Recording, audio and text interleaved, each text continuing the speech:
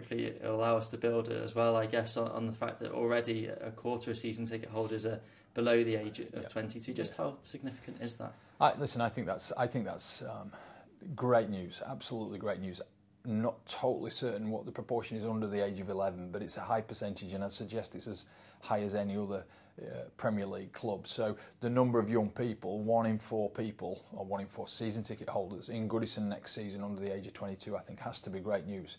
And yet, in a hard-nosed business sense, we've taken perhaps a bit of a hit on that in respect of, a reduction in income from that age group next year. I'm hoping, as I said, we'll get more of them and that'll compensate it. But I think we have, as a responsibility to the football club, to its medium and long-term future, to put to one side that short-term hit and look at future revenue and what that means for the football club. And the loyalty and longevity of our young fans is critical to the future of the club. And again, something we've said for a long time is that we genuinely feel custodians of the football club. It's up to us to nurture it, to grow it, to build loyalty, to grow the Everton fan base. And a critical part of that, the most critical by a long, long way, is for those fans to be able to get into Goodison. And if we can do that at a young age by making our ticket prices affordable, then I think, come the day we hand it on to the next custodians of our football club, we should be in a very, very strong position.